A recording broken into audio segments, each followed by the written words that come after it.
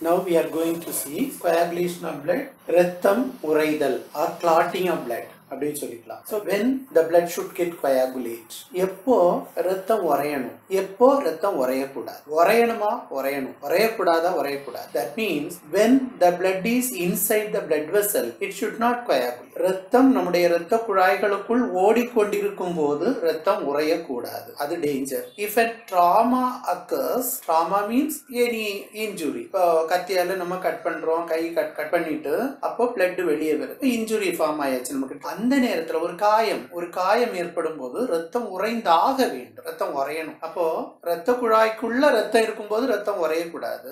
ரத்த குழாயை விட்டு வெளியே வரும்போது ஒரு காயம் ஏற்படும் போது ரத்தம் கண்டிப்பா உறைஞ்சாகணும். இந்த ரெண்டுமே ரத்தத்தினுடைய பண்புகள் அப்படின்னு சொல்லலாம். ரத்த குழாயினுள் ரத்தம் இருக்கும்போது ரத்தம் உறைவதில்லை.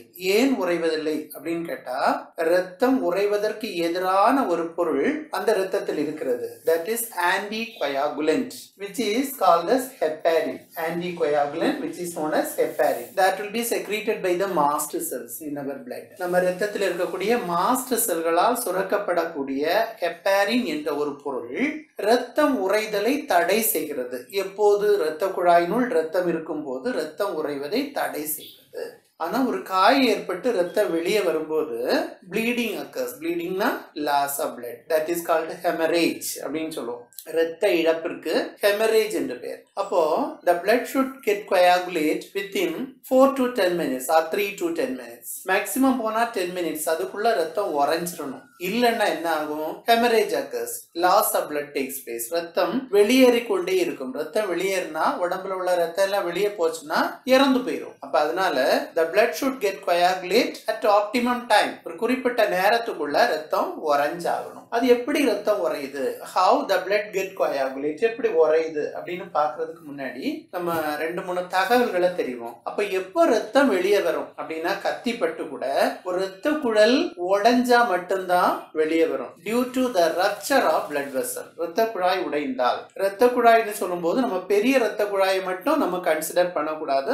ரொம்ப சின்ன பிளட் கேபிலரிஸ், நம்ம ரத்த செல்களுக்குள்ள போகக்கூடிய மிகச்சிறிய ரத்த நாளங்கள் ஆகிய தந்துகிகள், அது உடைஞ்சாலுமே ரத்தம் நமக்கு கொஞ்சமா வெளியே வரும். அப்போ முதல்ல இந்த ரத்த குழல்கள்ல என்னென்ன செல்கள் இருக்கிறது அப்படின்னு பார்க்கணும். உங்களுக்கு எல்லாருக்கும் தெரியும், எந்த ஒரு ரத்த குழலும் 3 அடுக்குகளால் உருவாக்கப்பட்டது. So the blood vessels are formed of 3 layers which are called tunica intima, tunica media and tunica adventitia அப்படின்னு பேரு. ரத்த குழாயினுடைய உள் பகுதிக்கு tunica intimaன்னு பேரு, நடுவுல இருக்கக்கூடிய அந்த ப்ளூ கலர் பகுதிக்கு tunica mediaன்னு பேரு. The outermost layer is called tunica adventitia அப்படின்னு பேரு. அதுல நம்ம tunica intimaல என்னென்ன செல்ஸ் இருக்குன்னு பாருங்களா.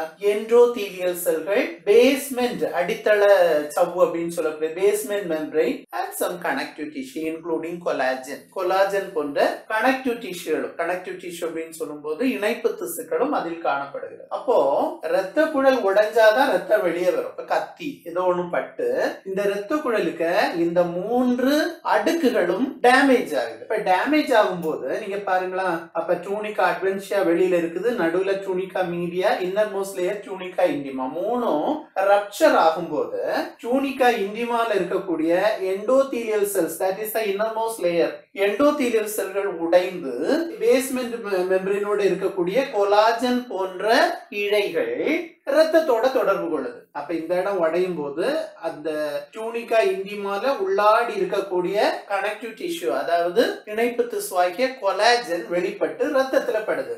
ரத்தத்துல இருக்கக்கூடிய ரத்த தட்டுகள், பிளேட்லெட்ஸ் இருக்கு இல்லையா, அந்த பிளேட்லெட்ஸ் இந்த கொலாஜன் இழைகளுடன் இணைந்து ஒரு அடைப்பு போன்ற ஒரு பகுதி, பிளக் உருவாகி எந்த இடத்துல உடைஞ்சதோ அந்த இடத்துல டெம்பரரியா, தற்காலிகமாக ஒரு அடைப்பை ஏற்படுத்துகிறது. அப்புறம் ரத்தம் ஃபோல்ட்ஸா வரது டெம்பரரியா நிக்கும். பாருங்க, பிளேட்லெட்ஸ் அட்ஹர்னா ஒட்டி கொள்கிறது with collagen fibres in the connective tissue and release platelet plug. அது எதுக்கு யூஸ் ஆகுது?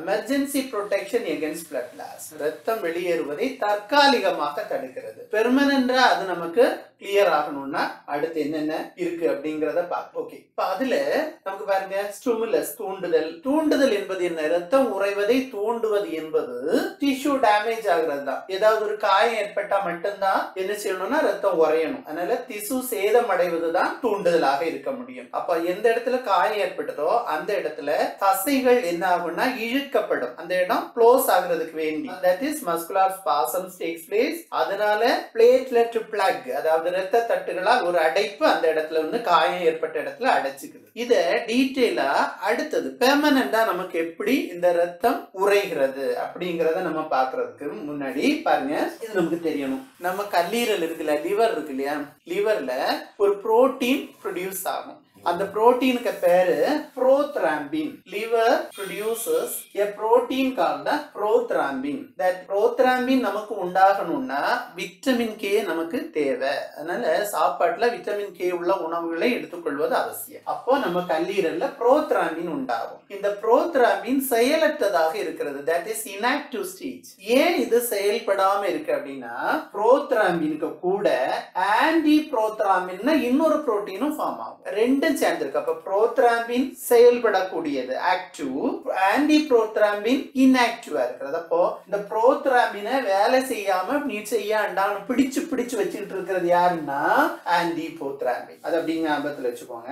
இப்போ இன்னொரு எக்ஸாம்பிள் நான் உங்களுக்கு சொல்றேன் பாருங்க. நம்ம பால் மில்க் பாயில் பண்றோம், காய்ச்சி வச்சுட்டு அதுல இவ்வளோண்டு உப்போ அல்லது லெமனோ பிழிஞ்சு விட்டோம் அப்படின்னா உடனே அது திருன்னு ஒரு மாதிரி முதல்ல நமக்கு மில்க் எப்படி இருக்கும் அப்படின்னா கிளியரா இருக்கும், நல்லா இருக்கும். சால்ட்டோ அல்லது லெமனோ பிழிஞ்சு விட்டுட்டோம் அப்படின்னா அதுல இன்சாலிபிள் சப்ஸ்டன்சஸ் ஒரு மாதிரி திருன்னு ஒரு பொருள் அங்க ஃபார்ம் ஆகும். உங்களுக்கு தெரியும், அந்த திருன்னு இருக்க பொருள் அது ஏற்கனவே மில்க்ல தான் இருந்திருக்கும், ஆனா சாலிபிளா இருக்கும். இந்த சால்ட் போட்டதும் உடனே அது எதா மாறுது?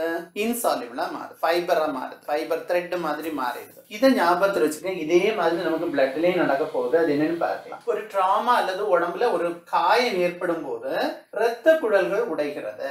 இரத்த குழல்கள் உடையும் போது டேமேஜ்டு திசு என்ன ஆகுதுன்னா சேதமடைகிறது. சேதமடைந்த திசுக்களில் இருந்து த்ராம்போபிளாஸ்டின் என்று ஒரு புரதம் உருவாகும். அப்ப த்ராம்போபிளாஸ்டின் எப்பதான் உருவாகும் அப்படின்னா that formed only from the damaged tissue only.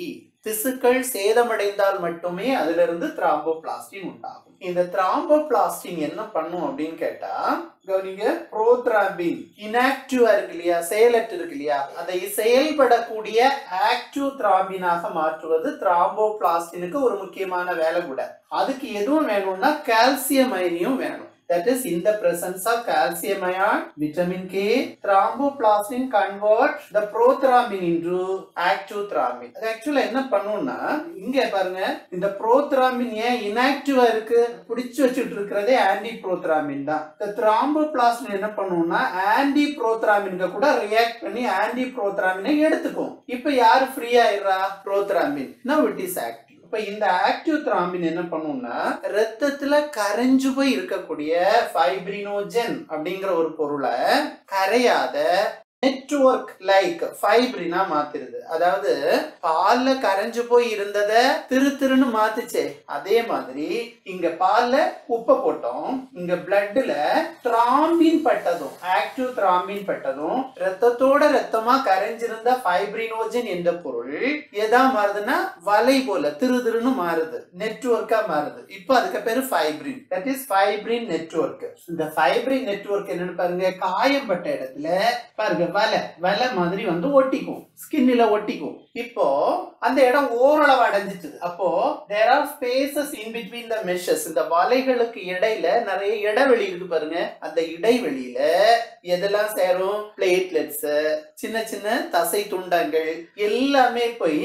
அதுல அடைச்சுக்கும். அடைக்கும் போது அந்த இடம் கிளாட் ஆயிடும். இப்போ ரத்தம் வெளியே போகாது. அப்ப எப்படி ரத்தம் கிளாட் ஆகுதுன்னா அந்த இடத்துல காயம் ஏற்பட்ட இடத்துல முதல்ல ஒரு நெட் மாதிரி ஒண்ணு ஒட்டிக்குது. அது என்ன நெட்டு? Fibrin net. எங்க இருந்தது? பிளட்ல தான் கரைஞ்சு போய் இருந்தது.